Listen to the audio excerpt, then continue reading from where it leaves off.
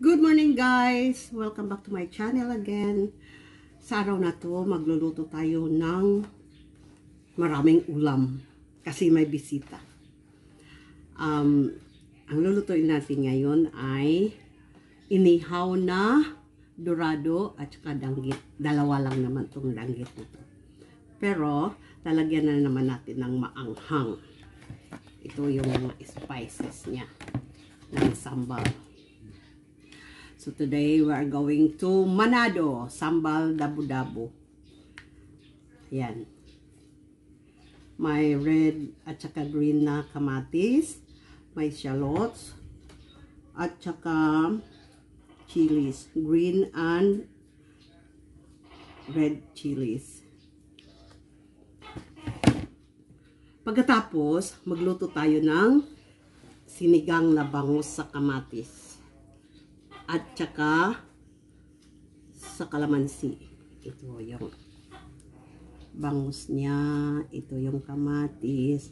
May organic jalapeno ako na nakita kahapon. Yan, lagyan natin niya. Yan. Tsaka ang ilalagay natin ay alugbati. May string beans at saka may okra. At saka, ayan, may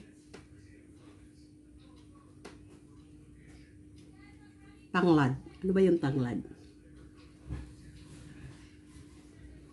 Pagkatapos nyan, magluto tayo din ng pusit na maitim, may ink pa. Pero, lalagyan natin siya ng patay beans at saka maanghang din. Alam nyo guys, itong piti beans, hindi ko pa ito na aalala kung mayroon ba ito sa atin. Pagka may balat pa siya, ganito yung pagka may balat pa siya. Tapos, pag binabalatan niya, ito ganito na. Lagyan natin din ng maanghang yung ano natin, pusit. Ayan yung mga sangkap niya.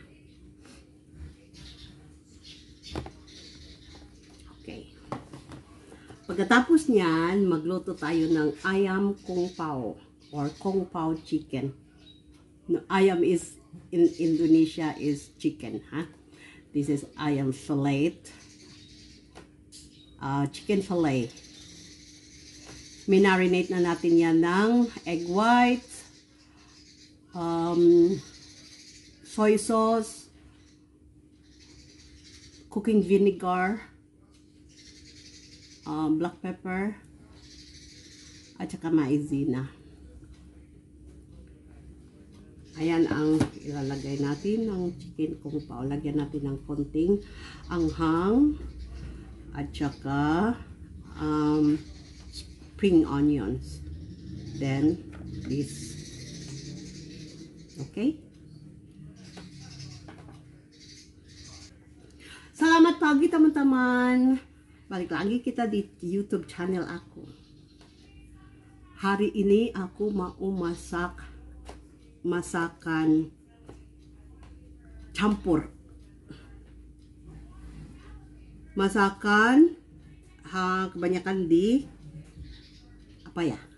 Pedas. Aku mau bakar ikan mahe-mahe pakai sama itu barunang. Pakai sambal dabu-dabu. Sambal kita dabu-dabu.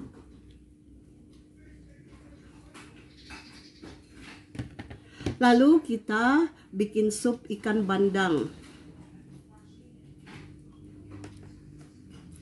Sup ikan bandang kita pakai banyak tomat, jalapeno, sama jeruk kunci. Kalau di Filipina namanya kalamansi. Terus sayuran kita adalah okra, kacang panjang, sama ini bayam Jepang. Kalau di kita ini dipanggil alugbati. Oke. Terus ada daun serai.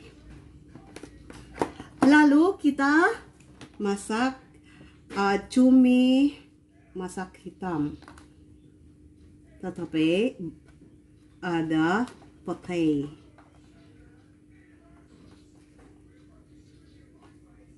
Dan pedas.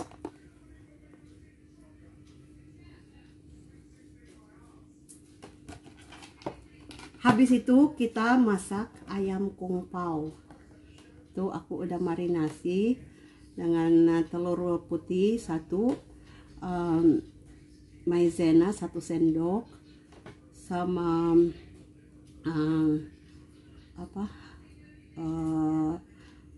cuka masak dan lada hitam dan saus kecap asin. Marinasi dan kita pakai ini lauknya, kacang mete, daun bawang, cabai merah putih, cabai rawit merah, jahe dan bawang putih. Tungguin ya guys.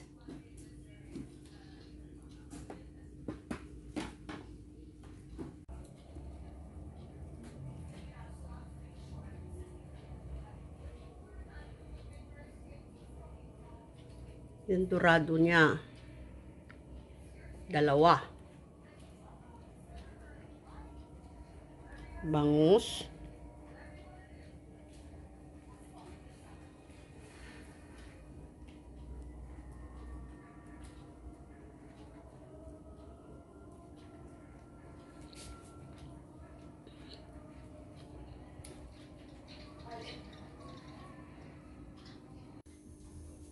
Ngayon, ayam kung pao muna yung lulutuin natin. Kunting oil, coconut oil.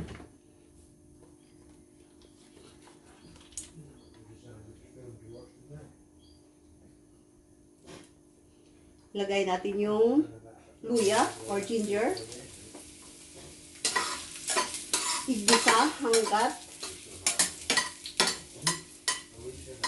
bumango.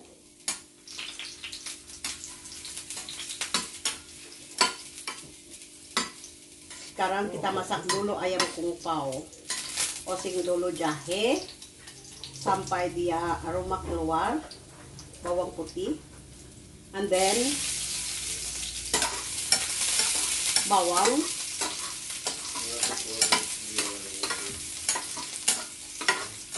madali lang to pagka ayam kung pao.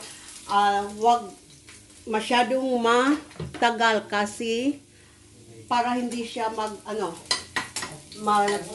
tigas. Okay?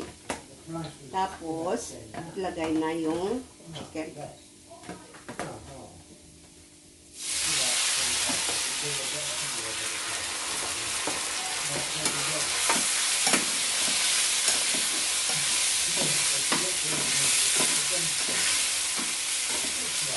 Kailangan mainit na mainit tong kawali.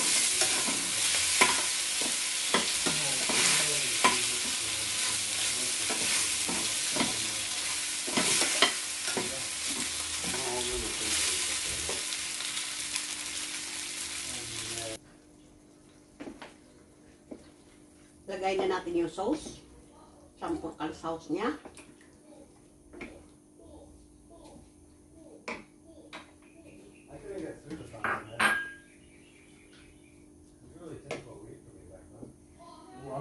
Ini cuman 3 menit sampai 5 menit.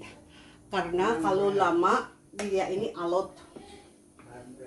Ito 3 minutes until 5 minutes. Kasi pagka matagal, natatanggal yung juicy ng chicken. Okay?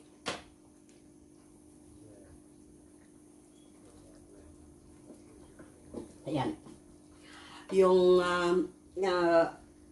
ano niya, yung anghang na ng konti at saka yung sweet at saka sour niya na ano na nalasahan na. Dia ini harus asam, manis, dan pedas.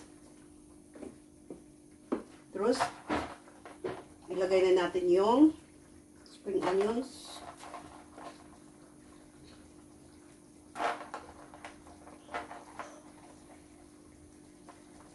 Yung iba kasi,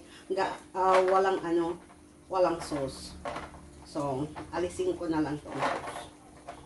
Kasi, yung dito sa amin, may gusto nila yung sauce. Okay? Dito ito sa taas. Nauluto na siya. Quite a few dishes. Ngayon, pusit naman. Konting oil lang. Minyak sedikit.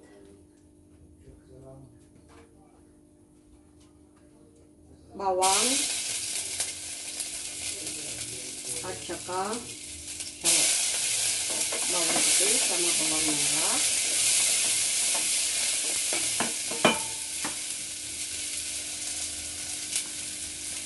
Oseng petai. Dan campurkan.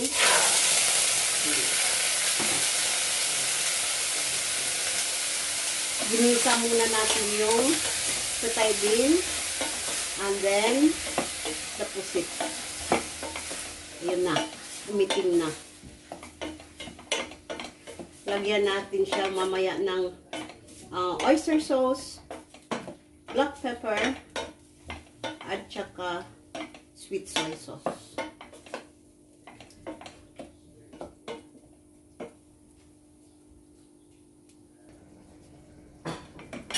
Ayan na siya.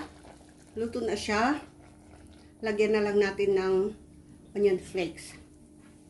Huwag masyadong matagal para hindi siya maging makunat. Ini udah matang ya. Jangan terlalu lama biar enggak alot. Cumi masak hitam, pedas, dan ada petai.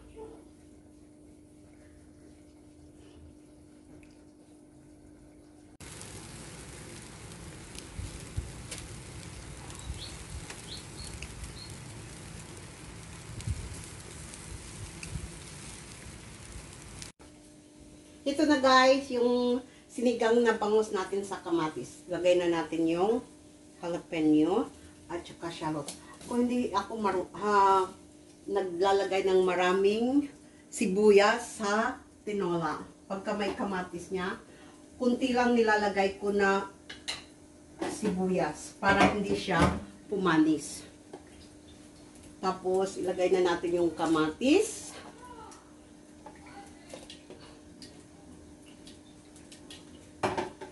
Sinigang nga siya sa kamatis at saka kalamansi.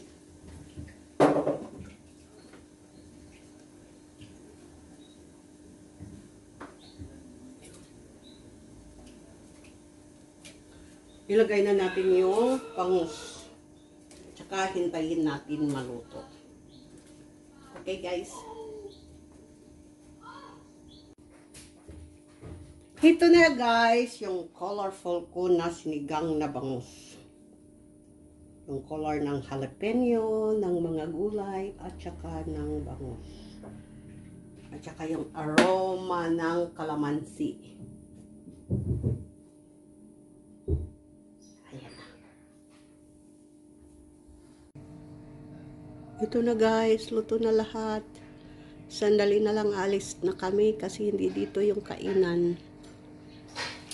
Ayan yung dorado. Yung chicken kung pao. Yung pusit. At saka yung sinigang na bangus. At saka yung sambal dabo-dabo. Binalot na namin siya guys kasi alis na kami. I hope you like my video.